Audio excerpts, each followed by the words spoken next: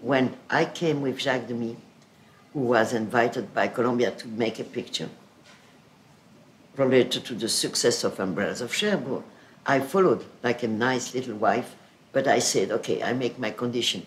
If I don't like America, I go home. I remember that. So I went with Rosalie, and the minute I think I put my foot in Los Angeles, I loved it. I became in love with that strange city. And right away, it smelled so much cinema that I had to work. I discovered that, what I would say, the subculture. For the first time, women's studies at the university, things which were not existing in France at all. And all that freedom that they were proposing, all the peace and love business, you know, with the sign that everybody was wearing. And so my taste for discoveries and investigation, in a way, curiosity, and finding a shape for film, I think I captured something of that time. So in the same time, people wanted to meet us because we were the French New Wave representatives, in a way.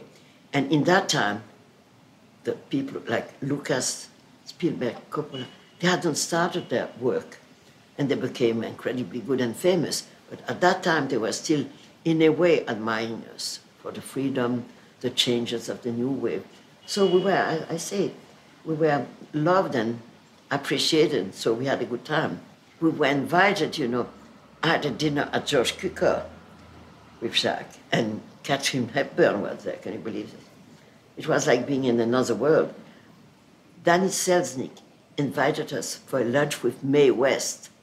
She was old and totally in white, over made up, hair blonde. I mean, we couldn't believe that was the real Mae West. I thought I would touch her. And I tell you, I felt we were cultural gadget, French cultural gadget. They like to show us, you know, they exist out there. I didn't have a career. I made films. It's very different. My career is zero. You know, I had one success in my life, which was Vagabond, Saint-Ouen-Ilois. That's the only film that went over 1 million audience in France and sold everywhere in the world. The other films are loved, okay, which I love to know, but they don't make success. Well, that they cannot reach more than a certain amount of people. All life is about borders, you know, language borders, ethnic borders, etc. And in the cinema, I try to erase the borders, or make them smooth, between documentary and fiction, black and white and color, and cinema and art.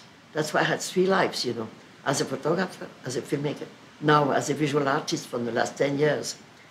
Again, trying to say, can we do something else than what we're supposed to do? So for me, it's still an adventure, you know.